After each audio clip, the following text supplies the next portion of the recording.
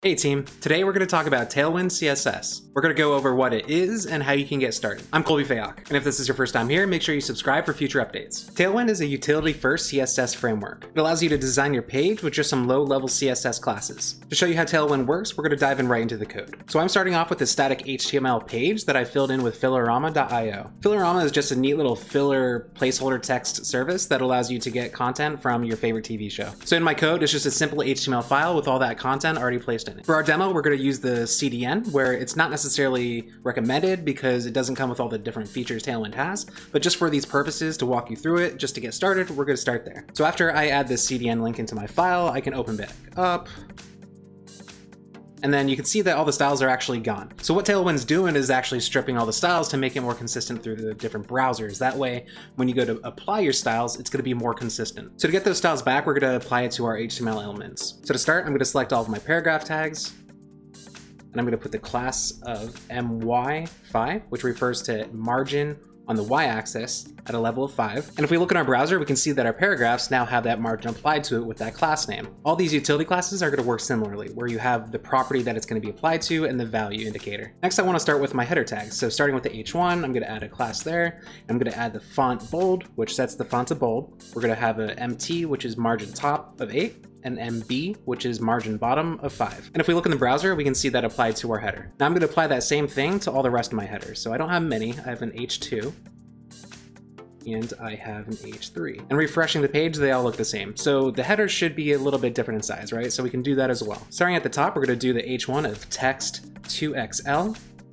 We can set the H2 as text XL, and then our H3 as text large. And again, if we refresh our page, we can start to see that our headers look a little bit more like headers. Now you also might notice that our lists don't actually look like lists, so how can we fix that? Finding our OL here, our ordered list, I'm going to add a class with the value of list decimal, list inside, my5, which is margin y-axis, and pl2, which is padding left. And refreshing our browser, we now see our list with our different numbers. Now we also want to do the same thing to our unordered list, so I'm going to copy that same value and go down to our UL, add a class, but instead of a decimal, we want to make that disk because it's a different unordered list. And similarly, now we have a list, but we have it with our disks instead of our numbers. Now finally, I like my content to kind of be narrowed down and then centered in the browser. So on my body, I'm also going to put a max width of 4XL and an M axis, which is the margin of auto. That way it narrows it and it's gonna float in the middle of the page. And if we look back on our browser, we can see that it's applied to the body. Now, just for completeness sake, I wouldn't actually normally add these kind of things to the body. We'd probably wanna put like a main tag, but just for demo purposes, let's keep going with that. Finally, you might be asking, how do we make a button element? So let's make a button element,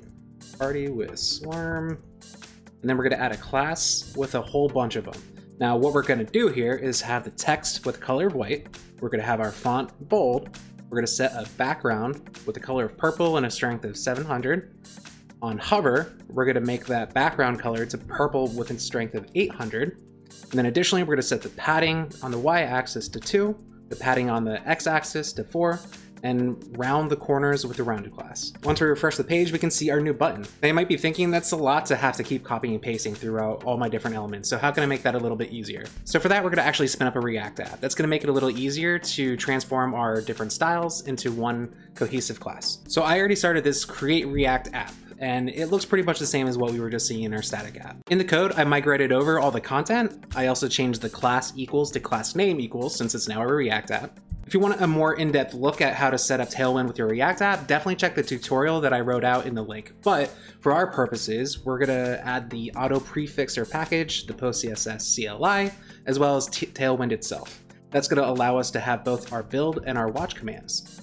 Additionally, I added concurrently and chokedar. That way we can have a little bit better of a watch experience when we're working on our app. Since we're using PostCSS, I added a config, which we're going to require the plugins for Tailwind CSS and Autoprefixer. We're using Autoprefixer because Tailwind by default doesn't come with the different browser prefixes in the event that it's not supported. So that's going to help go through and apply that to all of our styles. And finally, in our app.css file, I cleared out all the default Create React app styles, and I'm importing our different utilities from Tailwind. So before we jumped over to this React app, the thing that we said is probably the biggest pain point with this is that we have to repeat all these styles in the classes.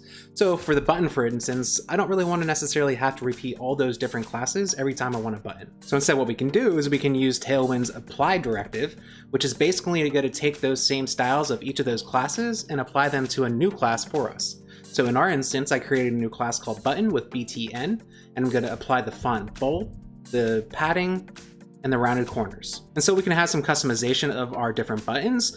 Since it doesn't naturally come with a purple background, for instance, we're going to say button purple as a new class. That way I'm going to apply my purple background with the white text, as well as on hover, I'm going to apply that darker shade of purple. And in my HTML, I can take away all these different class names and simply replace it with button and button purple. And if we look back in our browser, it looks exactly the same, which is what we want, except now we're using those button classes, and those button classes have the styles that we want. You can apply the same concept to all the different components, whether you want to make a solid class for your headers or for each of our list elements so that we don't have to repeat lists inside and the different margin and padding each time.